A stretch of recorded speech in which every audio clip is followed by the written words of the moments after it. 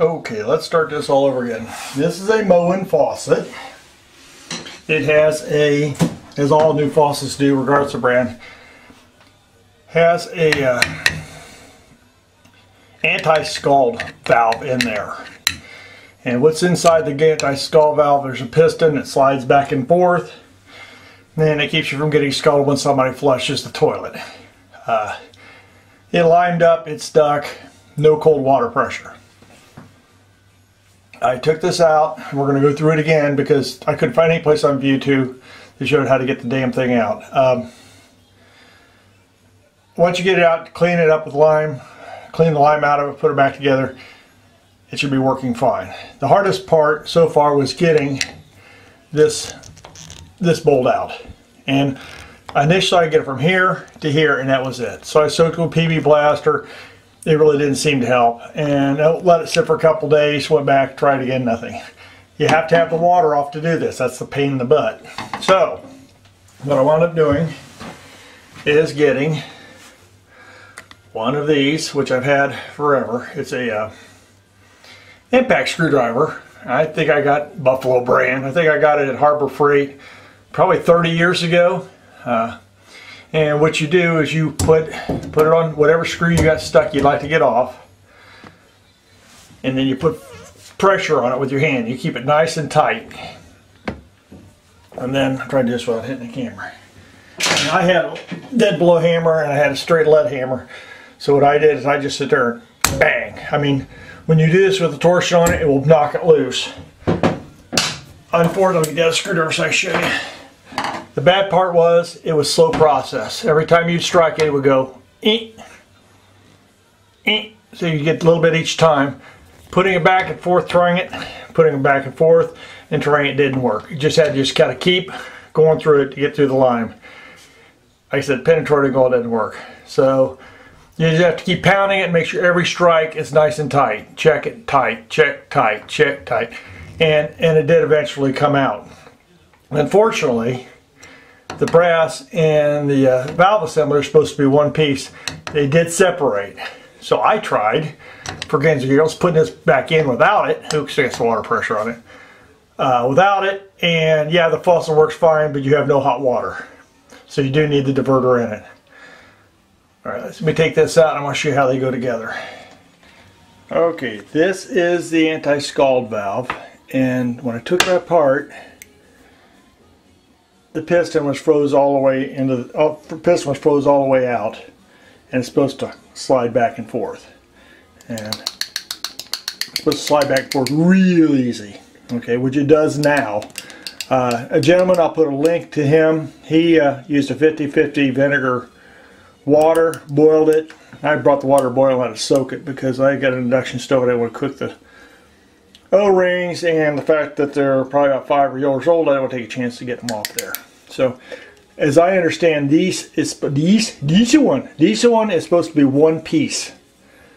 And like I said, it's separated when I pulled it apart. I put this part back in, just thinking, I don't need this anymore for 70 bucks. And the headache, because we don't set our water heater that hot, but apparently it does. So, I am going to go ahead and take this down to the garage, press this back on, and probably just take a center punch and dipple it a couple times. I looked at this side here. See if I can zoom in and it will stay in focus. Focus shift. There it goes. No, it doesn't. Focus shift. There you go. There's a little dimple right in there where they dimpled it on this side. So that's it. The only other thing is when the piston came out, after it got all nice and pretty and clean, I wasn't sure if there's a difference or symmetrical. Fortunately, when I was pulling this out, I had scarred the inside of that with a coat hanger I used to hook these holes with. And so, because this is really finely machined, and so I knew which end to go in.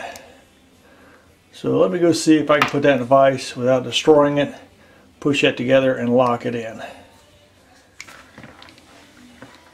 Well, back on camera there. Hello, hello, hello. I still got to go down and put a punch. I think I might go down and put a punch, but this thing fit really tight. Before I walked down to the garage, though, why am I So everything else kind of seems like it lacked force on this thing, so I just put it on the top of the staircase there and took my lead hammer and just to give it a little tappy tap tap, and 2 taps and that sucker snapped right on there. It spins. I don't know if it's supposed to spin. I like the idea of hitting with a punch. Of course that does make it come off easier next time it gums up.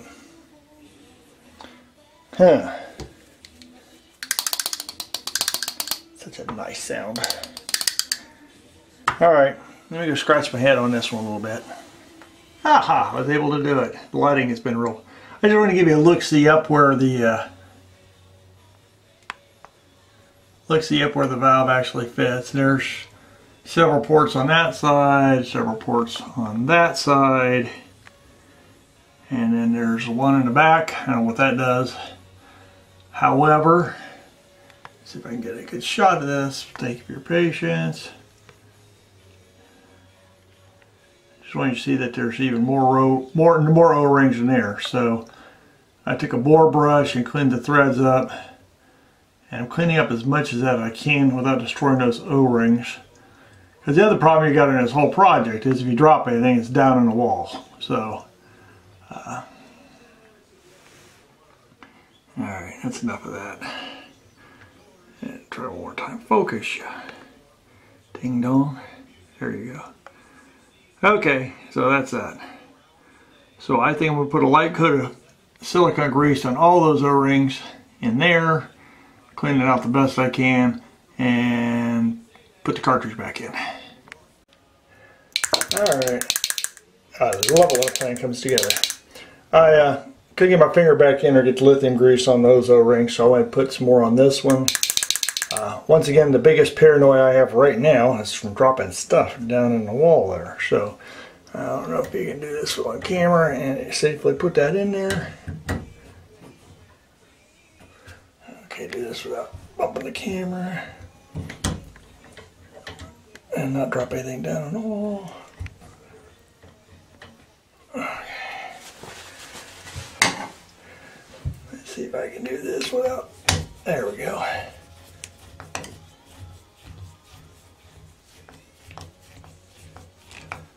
Oh man, just like downtown.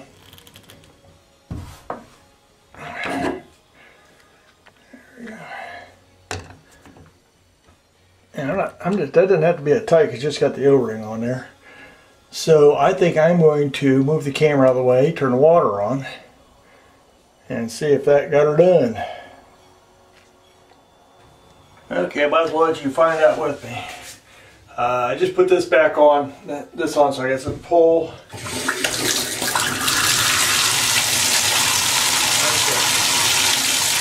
Hot, that should be hot. Put them around so you get the camera like this running out. Not very anything.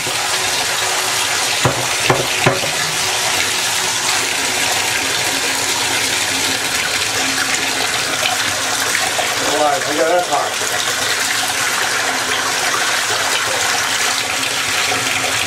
The important thing is, ooh, it's hot. Yeah, no cold pressure. We've got cold pressure. So, that is working real skookum, and that's what for that anti-skull valve's for. I've still got the original cartridge. I think it's been for probably about even 5 years or longer. So, once again, harsh part, once you get it out, 50-50 vinegar water. Get a little boil. I put it in hot water, didn't really boil it, and cleaned up, put it back together. I did not put a set on this when it came out. I just went and put it in there loose. It seems like it's working. I'm going to leave it that way because I figured about 5 years I'll be back in there again because of line buildup. So, put the light there for line buildup. So, anyhow, I'll put that back together and we'll put this on YouTube. Thanks for watching. Appreciate it. I'll do the boiling technique, boiling at the end of the episode, show you how I cleaned it out. Okay, I finally got the darn thing out, and someone else had a video. He used 50-50 vinegar and water. If you notice, the you shake it, the piston isn't moving up and down. So I'm going to do the 50-50 water, 50 water, 50% vinegar, and see if we can loosen this darn thing up. You can see the top popped off of it, but I think I'll be able to knock it back on there. Hardest part is getting that brass bolt out. And interestingly enough, just getting it wet with vinegar softened, vinegar water mixture softened up a lot of where it scraped off with my fingernail. So we're going to let this simmer for a little while and see if we can get that piston wiggling back around. Okay, after just about 3 minutes, you see the piston's up there.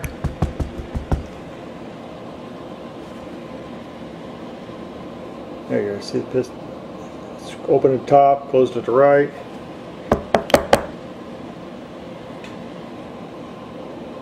Open to the right, close to the left. And it's spinning around. Stick that back in there. We're going to loosen this bad boy up. Oh, and better yet, I was wiggling it and it loosened up enough where it actually came out. So we're going to clean this up separate. That is a really nice machine surface. I think I might take these O-rings off so I don't cook them in the water. That way I can get real aggressive. I might put this in the lime away now. Nah, he said the vinegar worked. It is coming right off. I think just grab a toothbrush. Cool. Alrighty then. This thing here, it's slipping all around in there. It's slipping on. I can't do that and hold the camera. However, one thing I did notice when I went to go put the piston back in is that I wasn't sure which end went where. Because actually the brass end is supposed to be fixed to one end of that. Fortunately, I don't know if the camera will show it or not. Probably not. Focus you. Anyhow, I wound up using a coat hanger to pull this out, and I marred it up so I know which end goes where. So, put that back together. Take a little light lithium grease on it. Let's go pull the bash cap off and I'll show you where that fits on. There you go. No lithium grease, just put it back in there. It's how it just floats around in there like it's supposed to. Yes! There's 80 bucks we saved. Hee.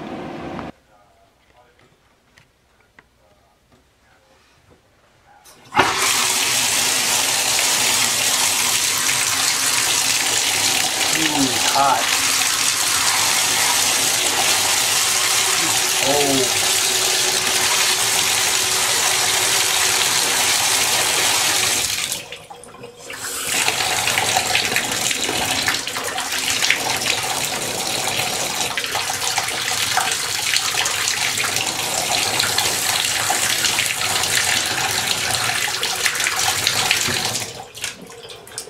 Good as new.